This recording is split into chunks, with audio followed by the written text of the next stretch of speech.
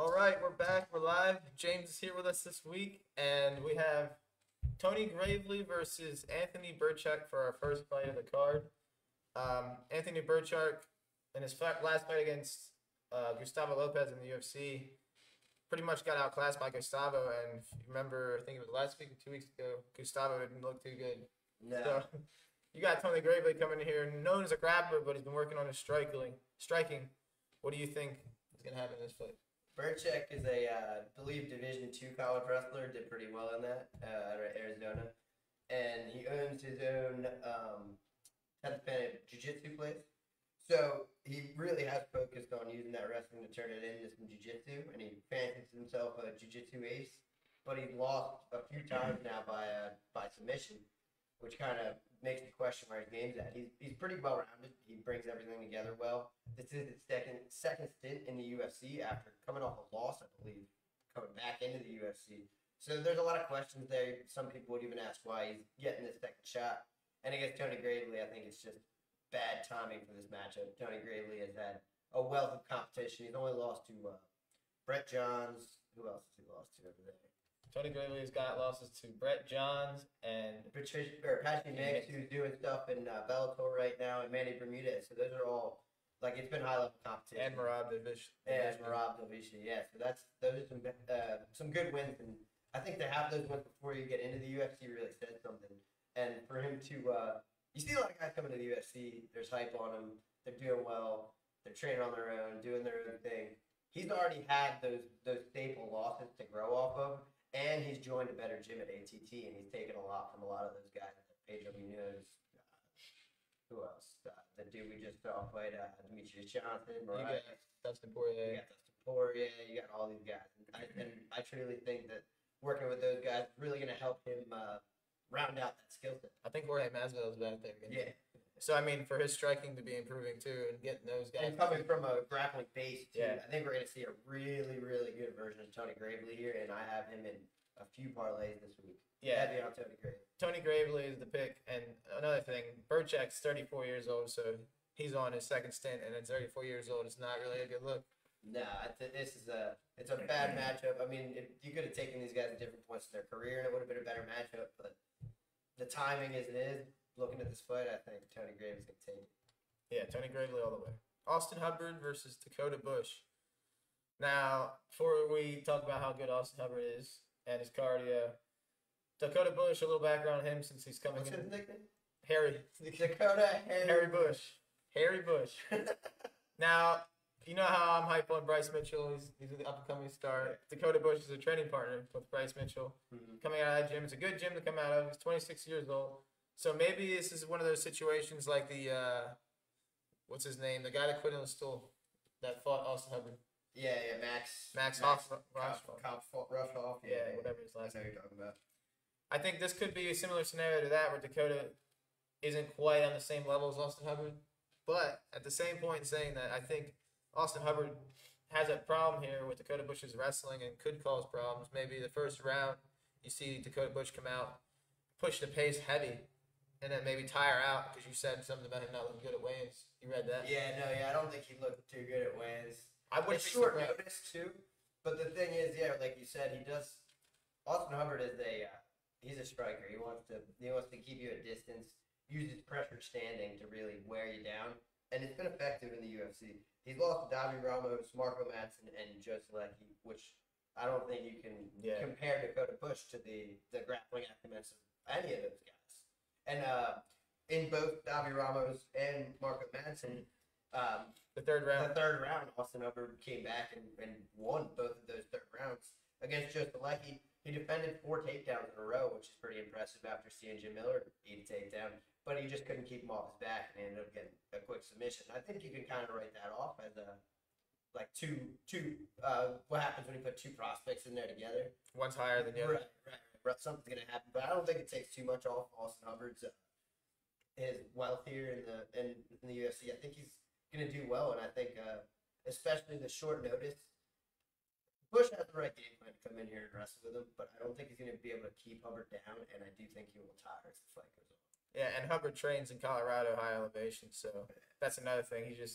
I think he actually gets working with Curtis Blades as well. Yeah, I think he trained with Curtis. So that's.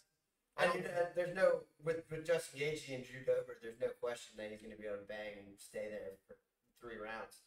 So I think that I have to pick Austin Hubbard in this spot. I could see why stylistically people would be on Dakota Bush, but Austin Hubbard's in there, and I think that I'm going to pick him in the 3rd round. I'm trying to pick one of these 3rd round props in all these cards. I think this is the one this week. Yeah, Austin Hubbard is on record saying he wants to finish somebody in this fight. And his last opponent that he had, Dakota Bush, is replacing him. So Austin Hubbard's gunning for the finish, so that could be a good bet.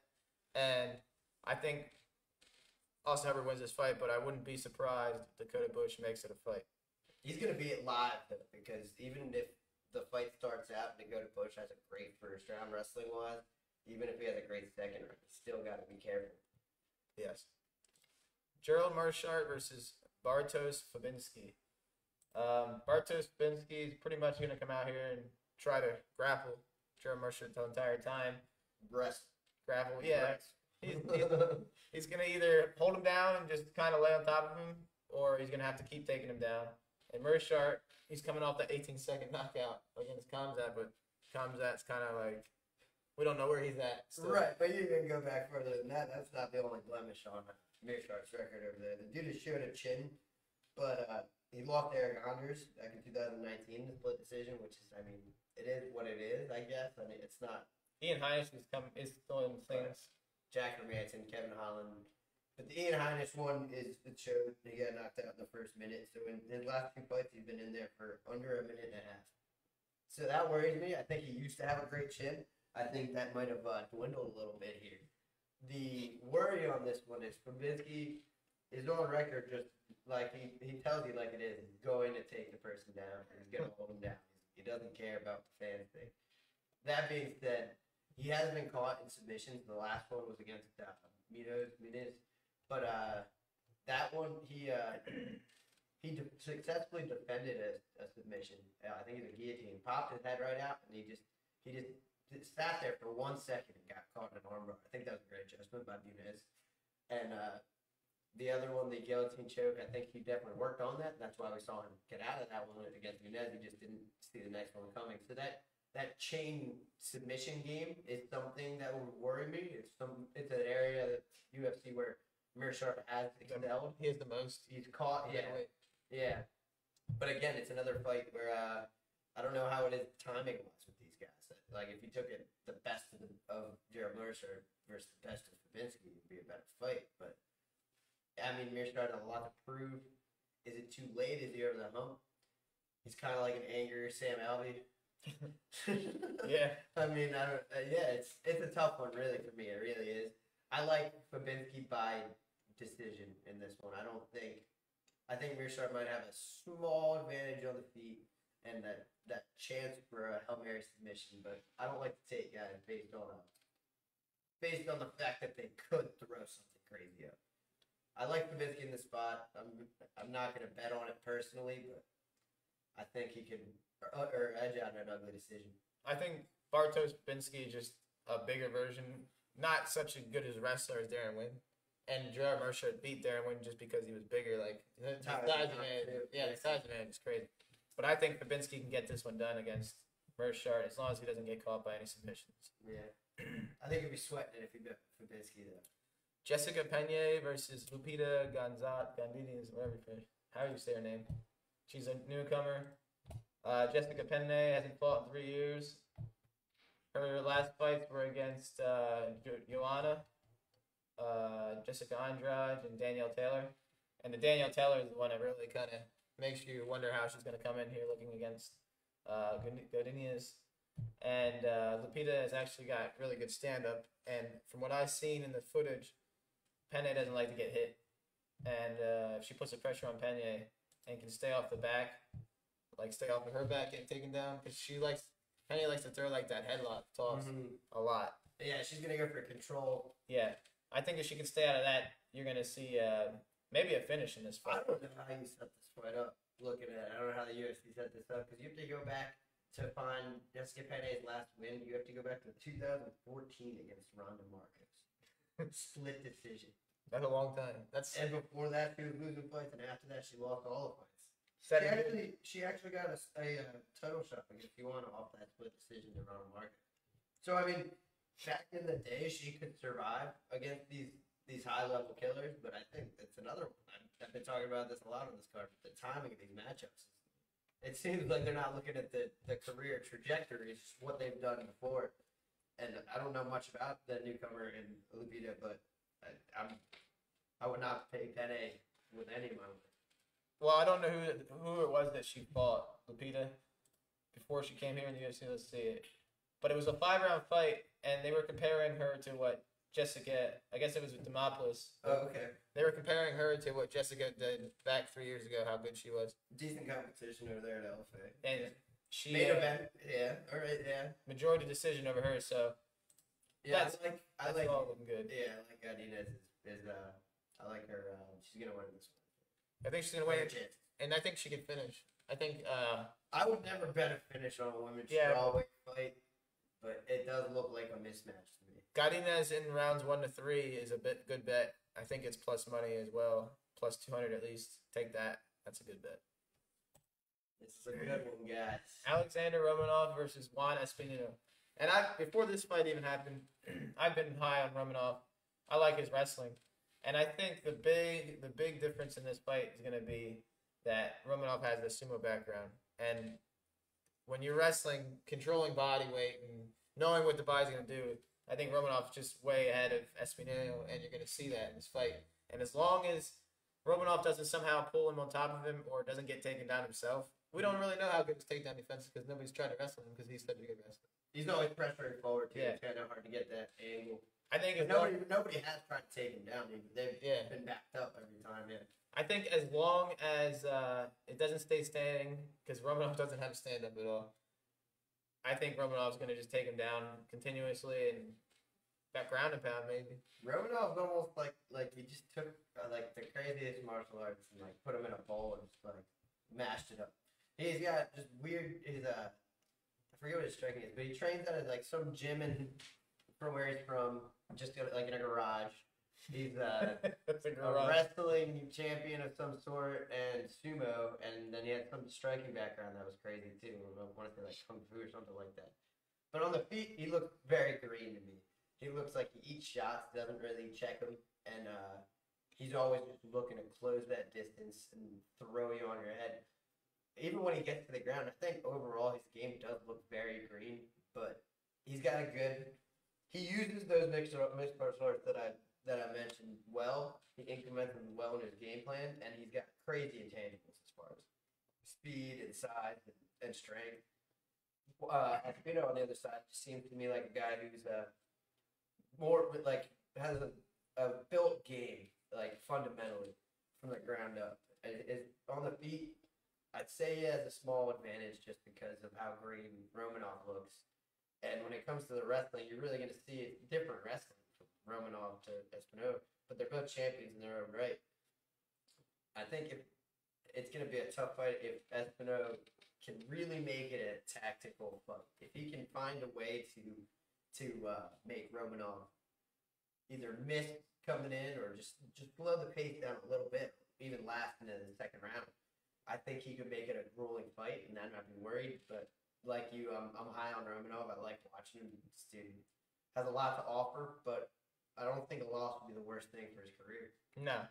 Another thing to mention is Romanov hasn't had a fight go to decision at all in his career. So how far has he made it? I mean, 13 fights. Right. Farthest round he's been in was 3. He's been in 3. Okay, so he's been in the third round. I didn't see that fight, so I didn't see how he was holding up in there, but it's good to see at least. He has a fight won by slam. This dude is a savage. I like him. Yeah. I think I'm gonna have to go Romanov, but this is a fantastic fight with the prelims here. You can't have both of these great grapplers at the top of the heavyweight division. They gotta let one go on, and the other one can find his way back. Yeah, I think Romanov's gonna win, but if he fights somebody like a Tom Aspinall, he's in trouble. If somebody can put striking on you, you're in trouble. Doesn't matter how good you are wrestling, you gotta work on your feet. Yeah. Now we got Tracy Cortez versus Justine Kish. Justine Kish, 33 years old. Tracy Cortez, 27, new upcoming fighter. She's training at a Fight Ready MMA. Her last fight against Edgar, if you think you say her name, she was supposed to be a pretty good fight, but Tracy Cortez made it look easy on the ground, taking her down all continuously. And I think you're going to see a similar here against Justine Kish. I think Tracy Cortez is going to mix in the wrestling and just wear on Justine Kish. And Justine Kish isn't known for getting off her back when she's there. Right. It's a young grappler versus an older striker in this fight, as far as I'm concerned. And it never works out. And even looking at Kish as the striker in her last fight here, she came out and lost to Mazzo, who we saw. I mean, if you put Mazzo in there against a grappler, good luck to Mazzo. We saw that that's not the way for Mazzo. But Mazzo's a young green striker. And the fact that she choked her. Yeah, that was the club and stuff. She knocked her down and then submitted her. But coming from somebody who fancies himself a striker, that's not great to see. I mean, Kish's method of victory is definitely to keep it on the feet and eke out a decision. But I don't think that's going to happen. I think all these lower level women's MMA fights, especially the lower weight class, they hit the ground. And I think that once it does, Cortez is going to have a definite advantage, and it's probably one of the safer picks on the card, honestly. Yeah, Tracy Cortez is probably going to just out-grapple her, and that's my pick for the fight as well. Now we got Luis Pena versus Alex Munoz. It should be a fun one. Luis Pena, I can kind of compare him to what Mike Perry did last week, Mike Perry? Yeah, I guess. Mike Perry did everything right, said all the right things, came in, looked really good, was a pound underweight. He was known for missing weight a lot. Luis Pena came in first on the scales in the weigh-ins. Looks really good. He's moving up in weight here to lightweight, I think. Oh, okay. Yeah, so he's got a wrestling background too, but Alex Munoz is just way ahead of him, I think, in wrestling. But the problem is the striking. Luis Pena has an advantage in that. I think he has a little bit of advantage.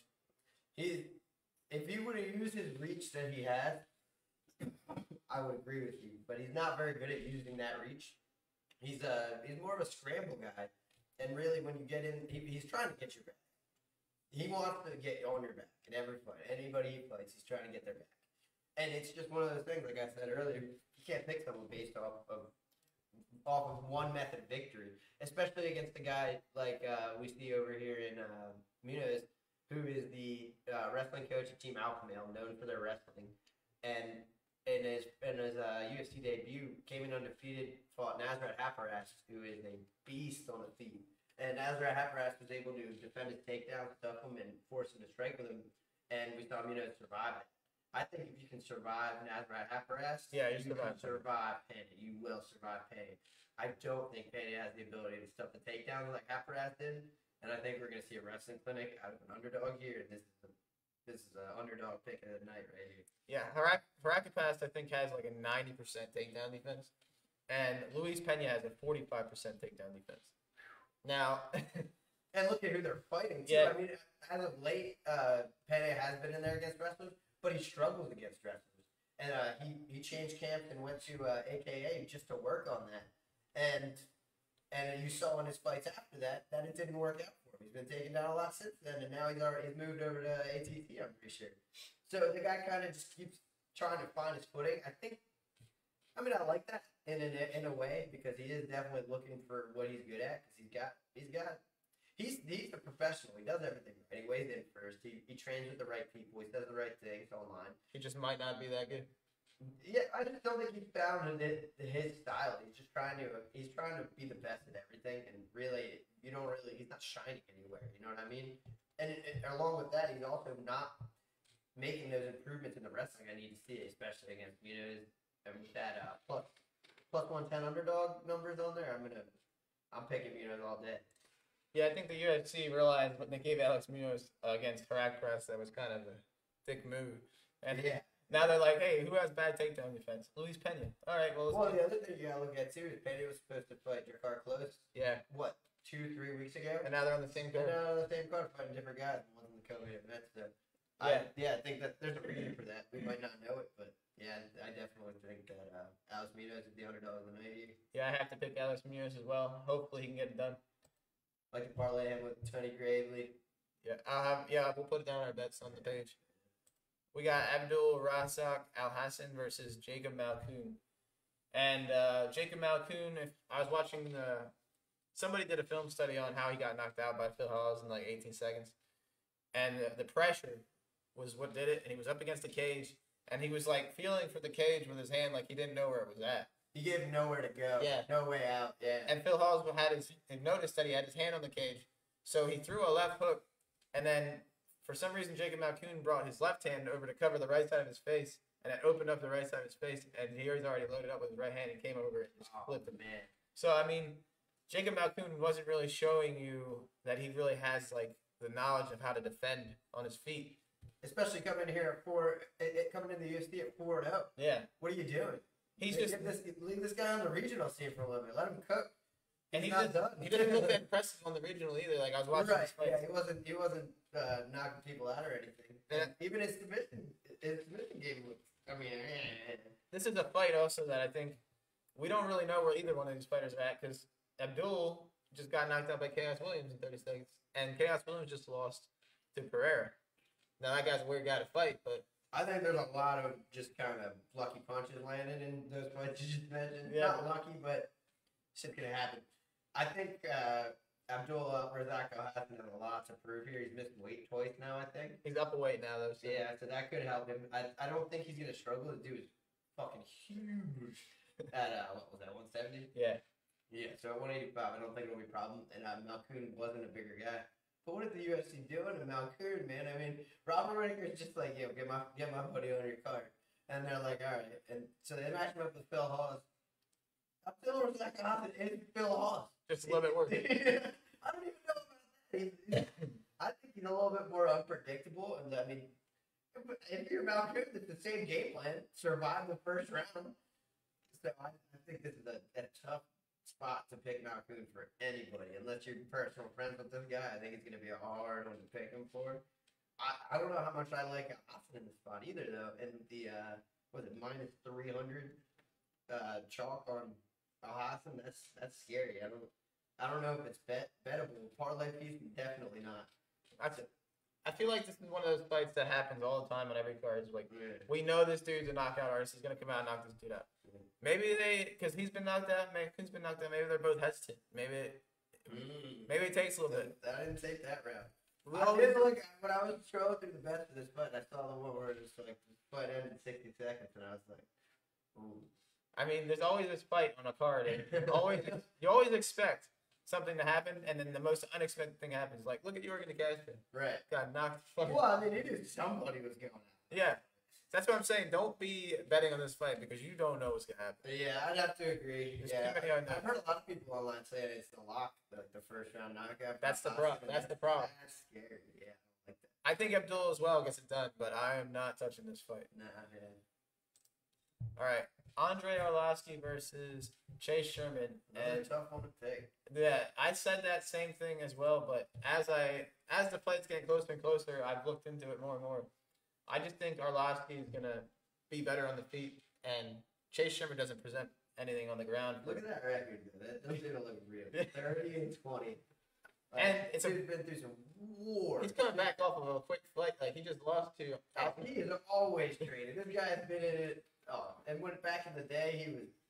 Yeah, he's been through all of the major promotions. He's been through all the phases of the sport. And yeah, I heard somebody else say it. I don't know who it is to give credit, but he really just go out there and spars these guys now. He just spars them. So I mean, do you see what he did against Bozer? And we both had Bozer in that fight. We both were pretty mad about that one. But I mean, he made it a tough, grindy fight from the outside, outpoint him kind of deal. And I don't think we're gonna see the same fight out of this one because I think that Sherman is a little bit more like the mind games would work on. I don't think he would sit back for 15 minutes. He gets hit a lot too. Right, and I think he will charge forward with that risk of getting knocked out to risk to knock him out. This is a guy who fights bare knuckles, so he's I ready to don't- bang. Yeah. I do. I mean, he was. I don't know if he was cut from the UFC or what, but he failed for some PEDs, and then he was over there in bare knuckle boxing. Won a couple, lost to the champion over there, and he's come back, and now he's training at Team Elevation with Derek Lewis. Not Derek Lewis. Derek Lewis' son. But there's a lot of good guys up there, and I think that's a good, training move for him. But as it stands, I would never put money on Chase Sherman. He's kind of just like he's like Bizarro Derek Lewis. He's like everything opposite. I just looked, and like I said, I'm high on Arlovsky in this fight. Chase Sherman's record in the UFC is 2-6. So maybe he's just not the level of competition like for the UFC. Yeah. But as an older guy, you're usually using that as a deterrent to pick guys. But Arlovsky looks good as an older guy. So. But the chance of him getting knocked out is there. It is there, but I have to pick Arlovsky. Another one I'm not putting on my slip. I would say that the chance of getting knocked out is there, but he took a shot clean from Aspinall. He did, and he returned. Yeah. At the end of that first round, I don't think Arlovsky's out of there yet. Yeah, I think you should be using Arlovsky to fight these up and comers, and he was supposed to fight Parker Porter, but I don't know, man. Short notice. I'm really high. Sherman's been training. Maybe he's really changed his game up. I could see it. That's why I'm not laying any money on it. But Arlovsky by decision is a pretty likely outcome of this fight. All right, now we got Jakar Close versus Jeremy Stephens. Finally, one we disagree on. Yeah, it's tough to say, but it's a close fight. It really is. This one is the one that has some heat on the face-off. Oh yeah. Jakar Close. Necessary, man. I think that's part of the game plan though for Jeremy Stephens. He wants him to come in because that's how Jakar Close fights. If you look at how he lost, you can kind of entice him into a brawl. You mean? If you look how he lost to Dariush, he was putting the work on him, and then. I think he really thought he had Dariush like dead to rights. I really think he thought I thought he was fucking out of there. Yeah, I'm on Stephens here just because I feel like he's got the better defense this fight. That's the only reason. I think this is gonna be a war. I think it's gonna be a war too. Jakar Close has an interesting style where he boxes from like a kicking distance. He kind of he uses pressure and lateral movements to kind of move around the guy and step in and out of. You can compare him to Robert Whittaker, I guess, in that he stays on the outside, doesn't really throw much from out there, just feints and looks around, makes angles and reads, and then he comes in and closes the distance. Like you said, when he comes in and closes the distance, if he tags you, he's gonna stay in there and try and land more shots. But if you can survive that and counter him, that's big. That's how you can put Jakar Close out. But he can fight for 15 minutes, no problem. And I think that the UFC sees the prospect in this guy. I really do. He hasn't won anything by knockout in the UFC, which is interesting because he talks about it a lot. But I really just think they're tough stylistic matchups, and the way he does give up that Dariush fight, that's the first time he's done that, man. He's never extended combinations like that before. I think he really wanted that knockout. But to play into what you were saying, after somebody pushes you away, it's like that. You probably want that same knockout this fight. Yeah, and the thing is, you talked about it too before we went live. Jeremy Stephens hasn't won a fight in 4 years, I think it is. 2018, yeah. He's on a current 4-fight loss streak. It's just killers.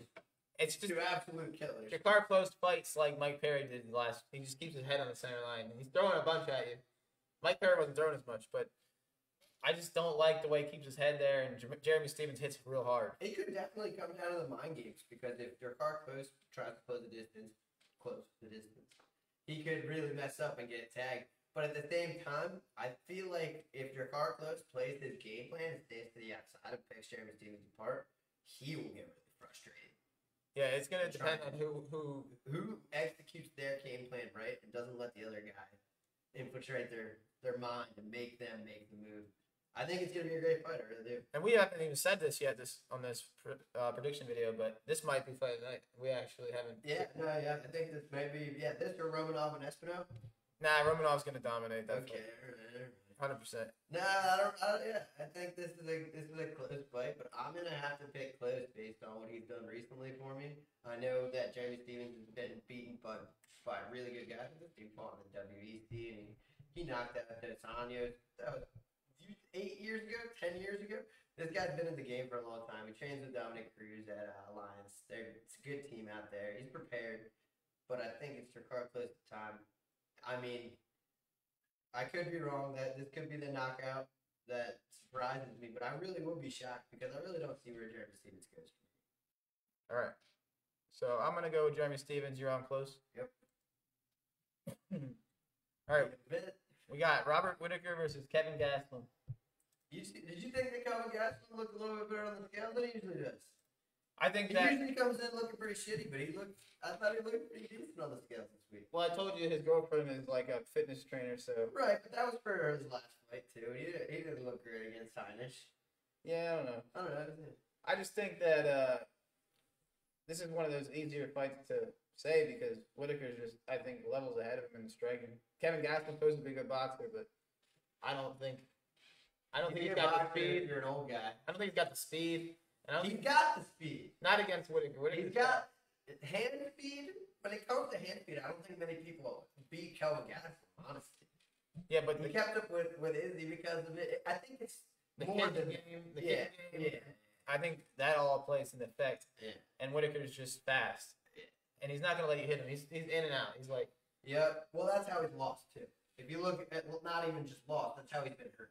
If you see against Till, he closed in the distance. Till timed that perfect elbow. Put him down and almost out.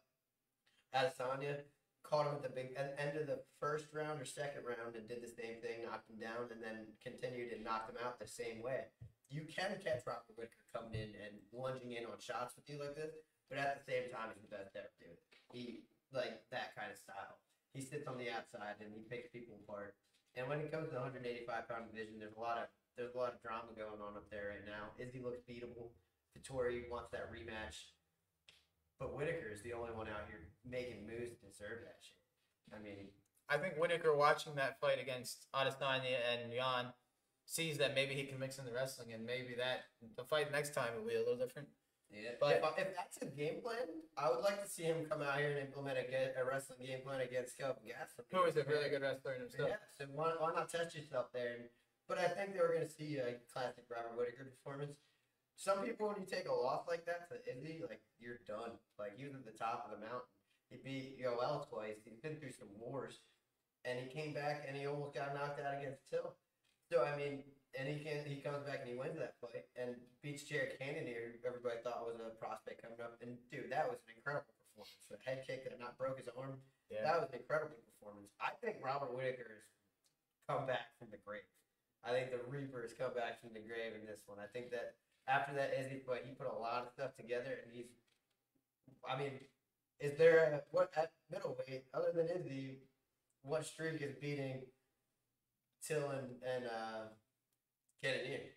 Yeah. Till, Cannonier, Gastelum, we put those in there, there's nobody else in there. They're all in the top 5. So, I mean, this was supposed to be Paul Acosta, and I think Robert Whittaker would have done the same thing again for Paul Acosta. Yeah. So, it doesn't really change much, except that this fight was supposed to happen before. I think they're both game fighters that respect each other. I think we're going to have a 5-round back and forth. I think it's going to have its moments, but I think Robert Whittaker is going to land the more impactful shots, and I think he's going to win a pretty decisive decision. Yeah, I like Robert Whittaker in this fight as well, and I just think he's just going to outpoint him. I think as long as he doesn't get clipped, it's pretty much over for Kevin Gastelum. He doesn't have the skills that Robert Whittaker possesses. If I were in charge of the UFC, I would give the winner of this.